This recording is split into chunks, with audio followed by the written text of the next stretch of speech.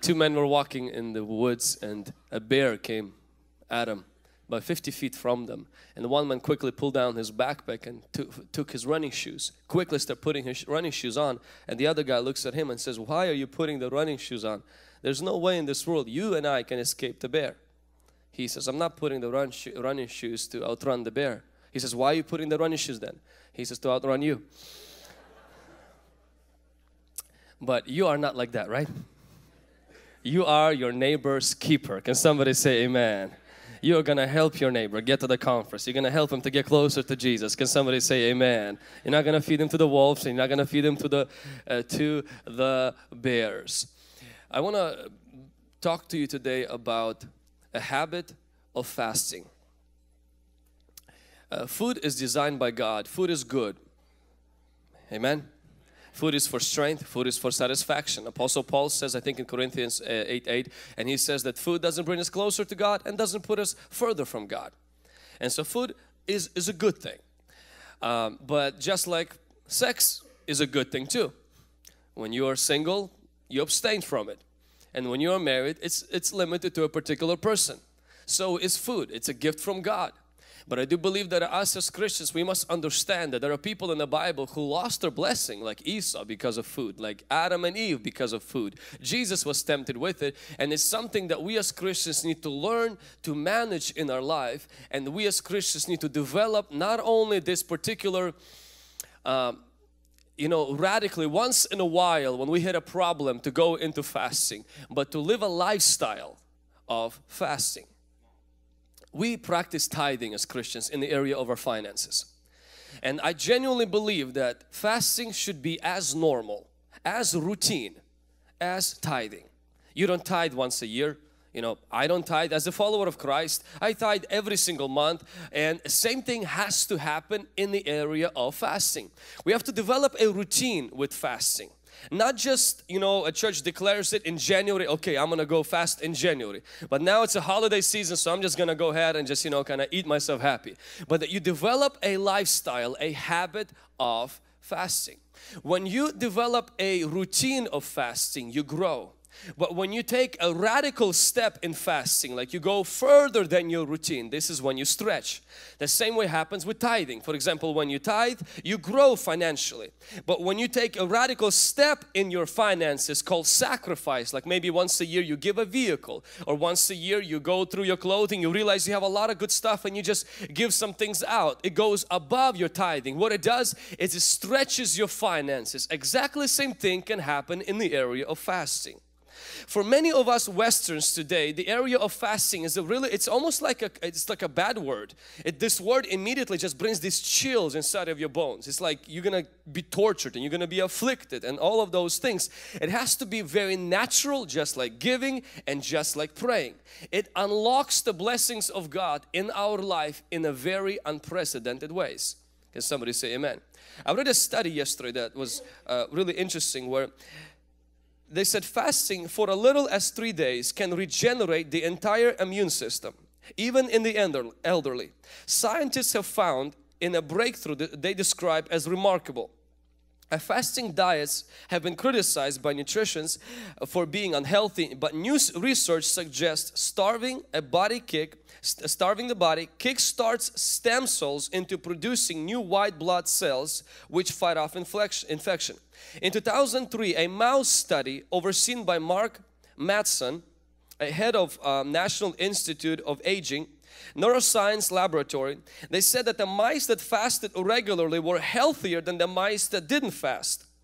And they found that they had lower levels of insulin and glucose in their blood, for example, which signified increased sensitivity to insulin and reduced risk of diabetes. They did the studies on different animals where they found out where they take periodic time of complete withdrawal from food. It actually, the fear is it's gonna kill me. It actually almost restarts and reboots your immune system and reboots your health.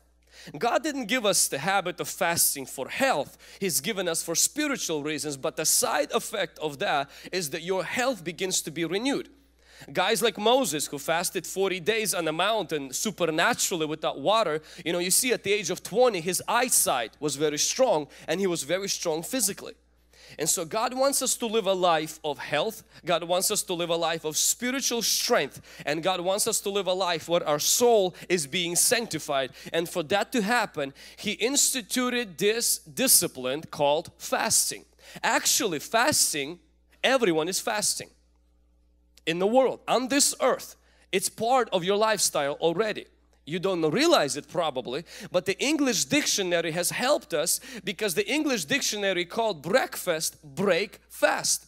A breakfast actually is you are breaking your 8 to 12 hour fast, which you do kind of by default when you go to sleep. So whether you realize it or not, you are already fasting every single day for 8 to 12 hours. Now some are like, I'm not fasting, I'm 2 in the morning, I'm there at the fridge. Well, except you, but everyone else is fasting. And so we need to understand, on this earth, this is part of our lifestyle on this earth, to live a life of fast. Whether you go 8 hours or you can go 72 hours. But God on this earth, in heaven, this habit is going to be ended. But on this earth, this habit must be maximized and practiced regularly for your spiritual life to grow with God. Can somebody say amen? Now from the beginning, I'm going to mention right away, I don't want those of you in here today who maybe have diabetes, pregnant, or maybe nursing moms, or maybe children, or those who have a certain disease in your body that does not, or certain weakness in your body that you're not able to go more than 12 hours or more than 24 hours without food. You can still fast some other things, and you can still fast with things maybe like a partial fast, or maybe you can, you know, turn off the TV, turn off the social media and coffee for like 3 days or 7 days, and God still sees your heart. Do not allow, when we're gonna go into fasting as a church in January, or when we practice that every single month, first 3 days, don't simply disqualify yourself or feel bad about it. Just use what you can do in that season of your life that you are in right now. If you are a child, or maybe you have children and you're saying, you know what, I really want my children to fast also. It is not wise for your children to fast. What is wise is you can remove the Wi-Fi in the house. This can be as a fast, unless of course they need to use it for school, or turn off the Netflix, or, you know, say, hey kids, no sweets for next 3 days, and we will take time to get close to God. Amen. Or another thing that we must understand is that we have to be the people who embrace it and not to be afraid just because you are not able to do it in Jesus' name. I'm going to read a verse from Leviticus. This is a feast that God, or a holiday, God instituted for Israelites, Yom Kippur, a day of atonement. And this is in Leviticus chapter 16 verse 29, and I'm going to read it from the New King James Version. This shall be the statute forever for you. On the 7th month, so on July, on the 10th day of the month, you shall afflict your souls. Now every theologian in the world will agree that what this means, and what the Jewish people actually do on that day, is they fast. Afflict their souls. This doesn't mean you go beat yourself and you hurt yourself. It just means you fast. Afflict your soul and do not work at all, whether a native of your own country or a stranger who dwells among you. For on that day the priest shall make an atonement for you to cleanse you, that you may be clean from all of your sins before the Lord. It is the Sabbath of solemn rest for you, and you shall afflict your souls. It is the statute forever. It means it's something that God still envisions for us to do today. 3,500 years ago, this was instituted. Now, the word afflict your soul, it's very interesting because God presents fasting as an affliction to our soul. Now, if you ever went fasting, you understand it is an affliction to your soul, because during fasting you get moody, you get cranky. During fasting you can even actually feel depressed. During fasting you may even periodically for a little bit of time feel completely no passion for God whatsoever. You're like, I'm fasting to have a passion, and I had it before I started to fast. And so why? Because your soul is being afflicted. During fasting, it's not just your body that is kind of going through, throwing a fit, the king belly that is throwing you a fit, letting you know, I am not very happy at you right now. But your soul is actually being afflicted. The word afflict your soul in the original language is a very actually negative word. It's what a man does to a woman when he rapes her. It's humiliation. It's almost like breaking down. It's practicing that control. Afflict your soul. See, the worldly people who do not know Christ, do not have the Holy Spirit, they live a fleshly life. Means their bodies rule their decisions. Their flesh controls their decisions. A lot of religious people, they are soulish people. What does it mean, a soulish person? A soulish person is the one who is stubborn, means their will is not broken. They're emotional, easily offended, because their emotions are not submitted to God, and they're in the head always confused. A soulish person is someone who is stubborn, emotional, and always confused. What fasting does is, we see here, is that God allows the fasting, it takes the soul, and the soul goes through a breaking, a sanctification period, because your mind goes crazy, your emotions go raging, even your will, because it says no, I don't want to do this, it slowly gets broken, and you graduate from being a soulish person to a spiritual person, because your spirit gets quickened and awakened. Amen. God wants you to be a spiritual person. Now I understand word spiritual for many of us means religious or self-righteous, better than thou, holier than thou. Spiritual is somebody who walks like this. No. Spiritual person is someone who has their soul under control and who lets their spirit lead their soul, not the other way around. Why do you need to fast? It's because you can be in danger of being an emotional drama queen or an emotional roller coaster. Stubborn, and if you're stubborn, you can lose your job, you can lose your marriage, you can lose your friends, and if you're always confused in the head, you will miss good opportunities. Your soul needs to be sanctified, and for your soul to be sanctified, one of the ways, not the only, but one of the ways, is through fasting. Through fasting, your soul is afflicted for a little period of time. Your body throws a fit, but then the body goes in silence. The soul comes down, and the spirit that was like a neglected child begins to be fed, begins to be strengthened, and then you recognize your emotions, they get stabilized, your will gets submitted to the will of God, and your mind has a sense of clarity, and your body eventually even gets better. Your sicknesses, there are people who get healed by fasting, and they get changed through that discipline. Amen. Fasting is not starvation. Starvation is involuntarily. Fasting is your choice. You choose that. Starvation is you don't control that. Fasting, you control that. Amen. I'm going to give you just briefly 4 benefits, 4 doors that fasting can unlock in your life. One is calamities of life, where fasting can change the calamities of life. Calamities of life are the things that come unexpected. It's the challenges that we can experience in our life. It's the problems that we are facing.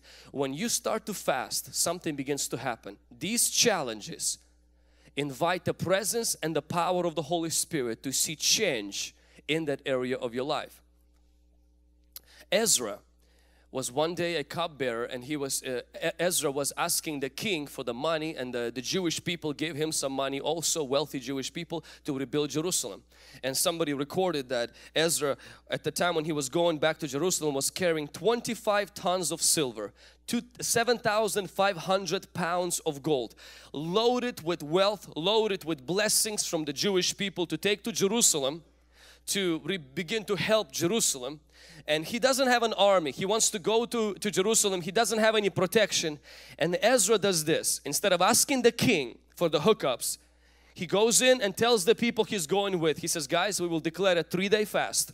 And during these 3 days, we're going to implore God of heaven, so He will give us protection against the bandits and against the gangs and against the people who want to attack us and take away our wealth. And the Bible says when they fasted, God prevented the calamity.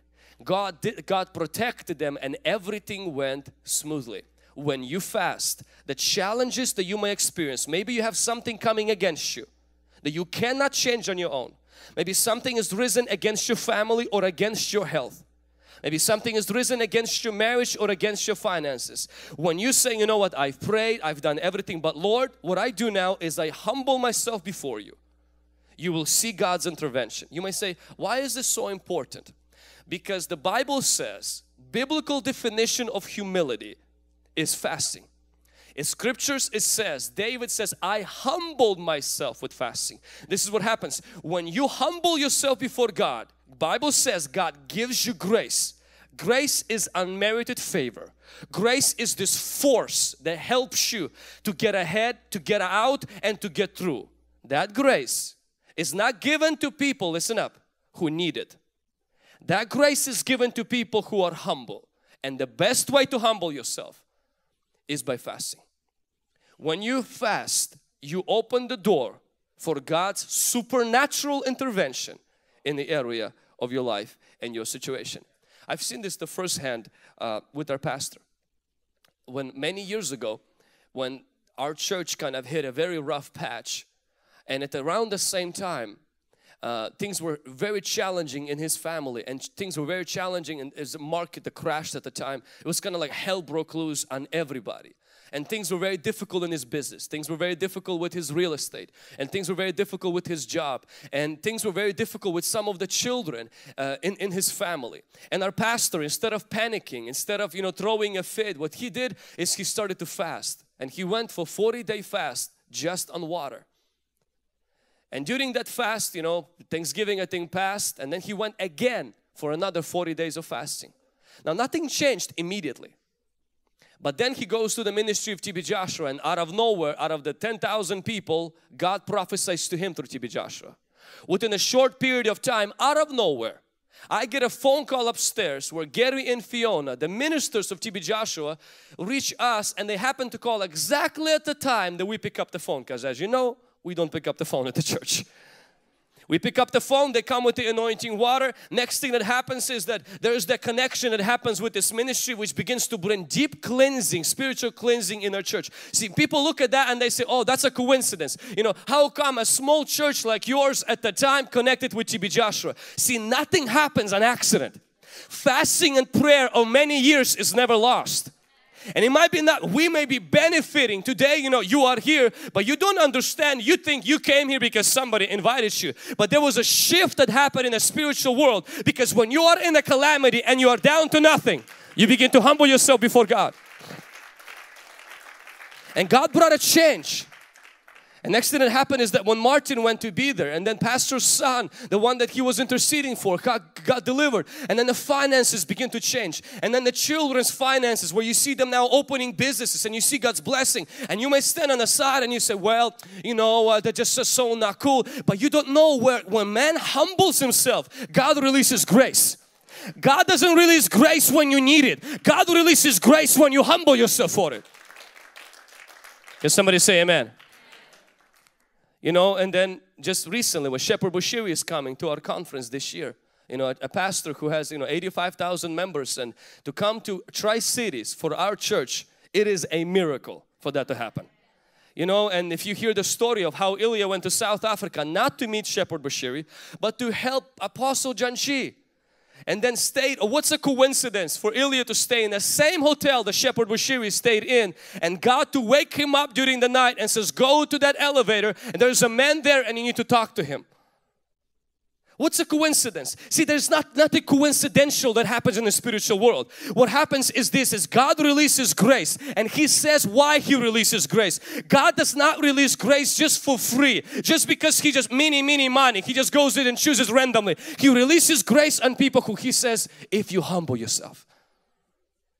And God shows how we can humble ourselves. One of the ways we can humble ourselves is through fasting. I'm not saying it's the only way, but we can humble ourselves. And then when prophet, shepherd met Ilya, next in that relationship that started, and now that he's going to come, but there's a lot more that's going to happen even outside of the conference with our church's relationship or our church's connection to that man of God. I want to tell you something, that the fastings and the prayers of our church from the 15 years ago, not one of them have went in vain.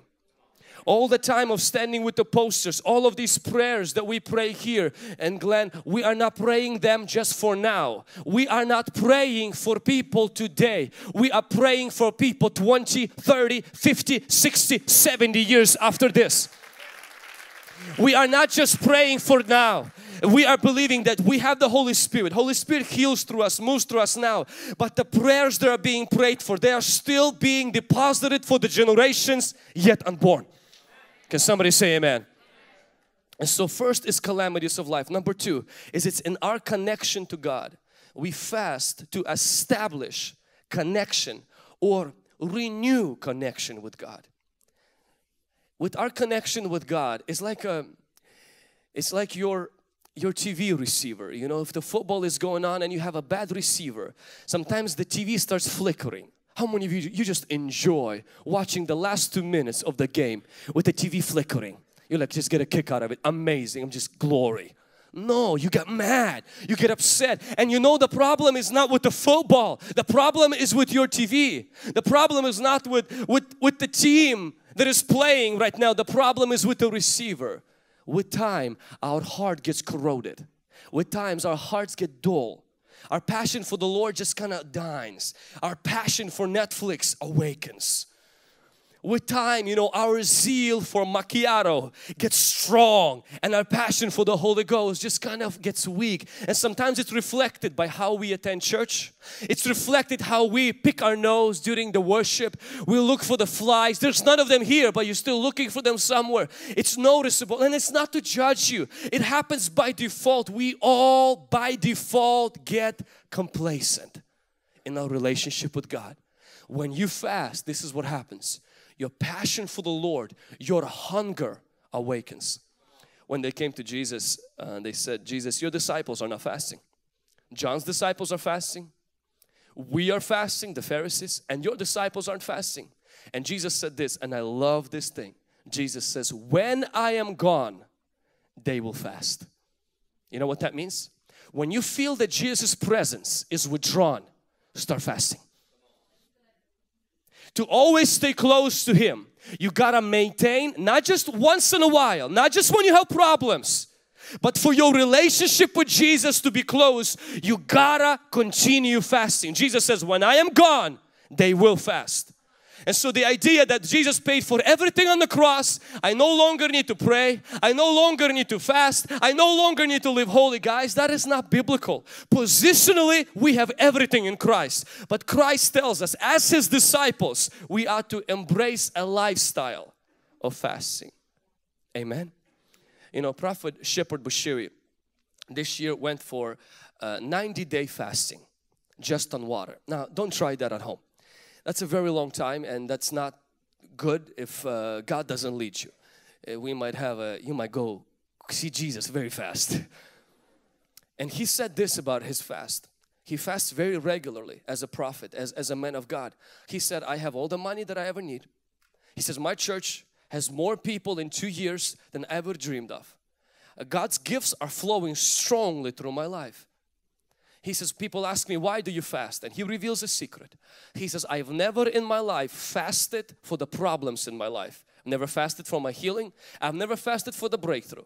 And I've never even fasted for God's gifts. He says, I fast for one reason, for my relationship with God. And I'm thinking, I'm like, 90 days? I mean, like 3 maybe, perhaps 4. I mean, if you really want to have a strong, close, authentic, real, genuine, 5. I see there are people who reached everything and who are as hungry having $1 million as most of us were hungry when we were broke. I don't want to be most passionate for God when I had nothing. I want God to trust me to be passionate for Him when I can drive a Mercedes, live in a nice house and still burn for the cause of Christ. Can somebody say amen? Because see, some of us, we were passionate for God when we were nothing, when we had nothing going on. But now you have something, God healed you or God blessed you, God gave you a car and a house, you walk with this. Like, I don't need this. Even the way sometimes we have this kind of an attitude, well, I'm good with my relationship with God. You know, you can be great. You know, you can grow. You know, you can deepen that relationship with God. And that happens through fasting. Can somebody say amen? Point number 3. What fasting does is it unlocks our calling, the calling of God. So not only it helps in our connection to God, not only it helps to get us out of calamities, but it begins to unlock our calling. Our calling. Jesus, who tells us to fast, He did not fast because of a problem. He fasted because of a purpose. He went for 40 days to fast to unlock the purpose that God has given Him, and that purpose is to save souls. We see in the New Testament something very interesting. I was yesterday and a few days before observing the New Testament, and I've noticed there was very few fasts in the New Testament because of problems. In the Old Testament, it's full of, the city of Nineveh fasting because they had a wrath of God. Ahab was fasting because God says, I'm going to destroy your descendants. And we see Israelites fasting, and we see, Esther fasting, and we see different people fasting because there was problems. In the New Testament, we see people fasting a lot, but not because of problems, because of a purpose of God on the life of the church. In book of Acts, we see the church gathered to fast to please God, and God sent out the missionaries. We see Cornelius fasting, not because he had a problem. He just wanted to know more of what God wanted to take him, and God's angel comes. We see Anna staying in a temple as a widow. Instead of saying, God send me a husband, she says, God send the Messiah. And God sends Jesus Christ to Israel. See, Jesus did not just come on accident. There were people who dedicated their life to seek and pray to God to send a revival to Israel. And Jesus was an answer to that. Jesus was also fasting. Not because he needed a wife or he needed a breakthrough. It's because he was fasting. Say, God, anoint me for the ministry that you called me for. God wants you to fast for your ministry that you have as a mother, as a father, as a grandfather, as a businessman, as the person of influence in your community and in your family. There has to be a time where it's not the pain that motivates you to seek God, but your purpose motivates you to seek God. Some people, they need God constantly to give them trouble for them to stay on their knees. God doesn't want to send you trouble to get you close to Him. God wants to whisper to you in your pleasures, but seldomly He is heard. Sometimes He will scream in our pain, but He doesn't want to scream. He wants to develop a close relationship with you where He can whisper to you and you can hear Him. But sometimes we are so deaf because we only hear when something is hurting, something is broken, and then we are on our knees. Then we are in the morning prayer. Then we are fasting. God says, come on, grow. Let's mature.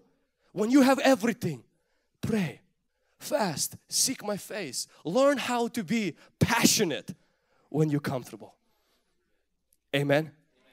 Jensen Franklin, who started the fasting movement, and actually today, tomorrow, and the day after, he called the whole country to fast for the election.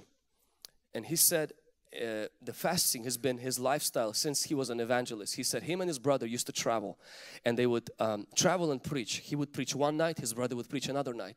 The time that his brother would preach, Jensen Franklin would fast. The time that he would preach, his brother would fast. He says, I lived from the beginning of my teenage years until now, lived a lifestyle, not just once in a while, but a lifestyle of fasting. And then he started fasting for 21 days as an individual, as a single person. He said, nobody knew me in America. I was just traveling in a smaller little village churches. And the 21-day fast is the first gift he received to the ministry of $1 million. He says then during the fasting God revealed to him to start the church, and how he started the church, and now it grew to some 10,000 members. Then another church in California, and most of you know that he's the advisor for the evangelicals now for Donald Trump. And God uses him today in a very extraordinary way. His ministry, he said, that started from something very small, blew up something very big, but till this day if you watch his ministry every January and every month as he teaches, he continues the same kind of a lifestyle that he did earlier. Your calling can be unlocked if you discover the habit, not just occasional, not just when I was 16 or when I had a little extra weight and I was trying to lose it, decided I'm going to obey Jesus and lose weight at the same time. Not just that, but I'm going to develop a discipline for fasting. Can somebody say amen? And the last that I want you to write down is to conquer the devil. We fast to conquer the devil. There was many examples of that, the battles of Israelites against the Benjamin, and they couldn't conquer them, and then when they fasted they conquered them. When Jesus says about the little boy, the disciples were trying to pray for deliverance, who had epilepsy, who had this problem, and disciples prayed and prayed, couldn't break through, and Jesus said, this kind goes not but by prayer and fasting. I want you to see this verse in Isaiah. If you can put out the verse. In Isaiah 58:6. Is this not the fast that I have chosen? Now typically this verse is used to discredit fasting, Because God, talks about the Day of Atonement, Yom Kippur, the one that we read in the beginning. And God, looks at people who just simply go without food and they bind people, they hurt people. And God is saying, come on guys, fasting is not just going without food. You got to release the prisoners, you got to help. But I want you to read this in the new light. God says, is this not the fast I have chosen? To loose the bonds of wickedness, to undo the heavy burdens, to let the oppressed go free, so that you break every yoke. God has chosen a fast to be as one of the things you can do to be bonds of wickedness, meaning wicked things you continuously do that you cannot stop doing, you feel like. Start fasting.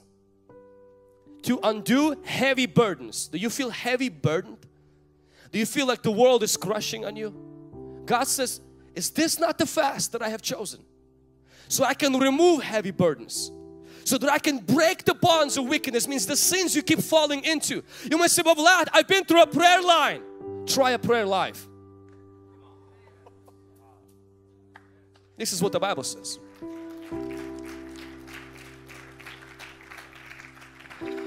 To let the oppressed go free. Do you feel oppressed? God says, is this not the fast I have chosen? To let the oppressed go free. And that you, not the anointing water now, not the anointing oil, not the pastor, you break every yoke. God says, is this not the fast I've chosen? That I remove your heavy burden. That I break the constant sin that you fall into. They just say, I've tried. And I have people all the time write to me, especially young men, and they say, Vlad, I've tried everything to stop this particular sin. And what they usually mean is, I have an accountability partner, I installed a software, and I went to the pastor for confession. God says, is this not the fast I've chosen? To break the bonds of wickedness, to shatter them out of your life, and for you to walk out free in Jesus' name. I've seen this happen in my own life when the bond of the pornography that was broken, not through the power of fasting, through the power of God, but as I submitted myself through fasting. The same thing that was happening on my mind when it came to marriage, and I would like somebody and not be able to get married. Something was happening here in the head. The affliction of the soul cleared that out, and I was married 8 months later. After our 21-day fast 6 years ago. God can revolutionize your life. I'm not asking you for occasional, but a lifestyle in Jesus' name. Take out your notes and just write down 6 very simple tips. The first one is, make it a habit. Fasting is not occasional. Make it a habit. What we encourage is once a month, take 3 days. First week of 3 days, just take the time to fast. If you're working on a heavy job and it's construction, you say, I'm not able to do it. Do something that is like fasting. Whether you do a little bit less or you cut something out, but make it a habit. Number 2, take it slow. If you've never fasted, going on a 7-day fast is not wise. If you are a young child, it's better to maybe go just 24 hours without food or go without other things, but do not throw yourself into something that you are gonna get burned by because you don't have no experience in it. Number 3, drink a lot of water. The more you drink, when people go into fasting and they drink coffee, this is what happens. After a few days, your stomach goes to sleep. The more you put milk and other things into your stomach, you keep waking up your stomach, and then your stomach keeps throwing you a fit. Your stomach will give you a fit for a few days unless you keep waking him up through the liquids that you drink. The best thing to do is you drink water, it flushes out your system, and it keeps your stomach asleep and your spirit awake. Number 4, you feed your spirit. If you do not, during fasting, listen to sermons and spend more time in God, it's actually starvation. It's a diet. My best thing to do when I fast is that to listen to teachings on fasting, like Shepherd Bashir's, Jensen Franklin's, Derek Prince, and there's many others. Because when you listen to, for example, if you're fasting and you're listening on business, you're like, man, what am I doing here? That guy went in and found another guy and he got a breakthrough in the business, and here I am starving. And so you're going to feel like this starvation is not working. If you're going to listen on marriage, you're going to be discouraged in your fasting. But when you listen on fasting while you're fasting, it energizes you. It's like, man, what I'm doing is good. God's going to reward me as He rewarded that man of God. He's going to bless me as well. Number 5, try different fasts. In January, you know, we're hoping to do a 21-day fast as a church, where a few days you will do just completely just on water, and the rest of it on the Daniel's fast. And so that we will present different options. Don't just think, I can't go without food, I'm not going to try this whole idea. You're still a disciple of Jesus, and Jesus says not if you fast, but when you fast. That means it has to be part of your routine. And number 6, how you enter and how you end matters. Meaning, if you decide to fast tomorrow, for example, if you didn't fast this month and you're saying, you know what, Vlad, I'm encouraged, tomorrow I'm going to start fasting. Do not eat enchiladas at 11:50 p.m. today.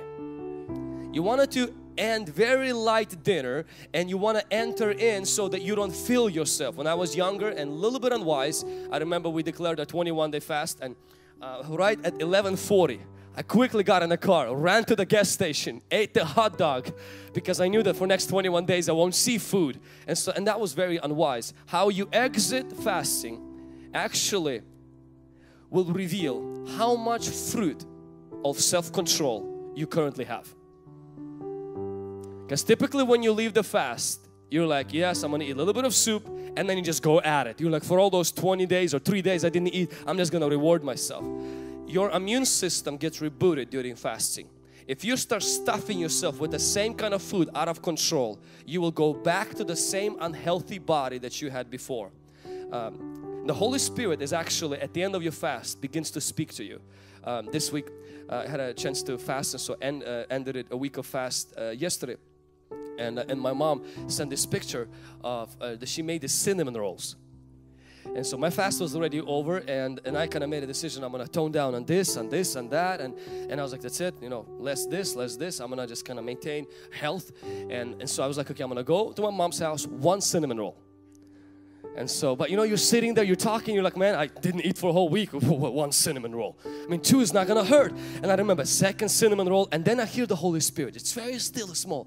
So, Vlad, stop. And I was like, you don't care about cinnamon rolls. You only care about my righteousness and holiness. But see, He cares about self-control, and self-control is developed with cinnamon rolls. And after 6th cinnamon roll, I was like, okay, this is not good. I'm driving home, and I remember I'm driving home, and I hear the Holy Spirit convict me. He said, Vlad, you just lost it today. And I was like, I didn't do anything. He says, the fruit of self-control was lost when the 4th cinnamon has entered your body. Be careful how you end the fast. Amen. And 7, always consult your doctor if you have illnesses or other troubles in your body.